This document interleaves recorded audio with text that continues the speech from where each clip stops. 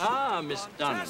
So kind of you to join us. And I see my wife and the other ladies have found you some suitable clothing. They have, sir. I'm grateful to say. And I'll repay them in kind as soon as I locate an iron needle for sewing. Mabel, my dear, I do hope you will join us ladies to watch the contest. Lieutenant Muir, at your service. I'm sure every officer here will devote themselves to your comfort and entertainment. Ah, Davy, I see you've got an eye for the young ones. That last wife of yours was not much older than the Sergeant Major's daughter. No, she wasn't. But it's a well-known fact, Captain, that a young wife keeps a man vital.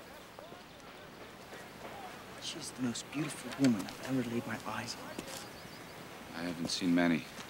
She is beautiful. Due respect, sir.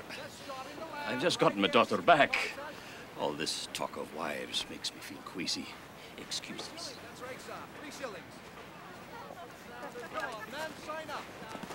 I should think the Sergeant Major would appreciate having his daughter married to an officer. I believe it is the quality of the man, not the uniform that he cares about.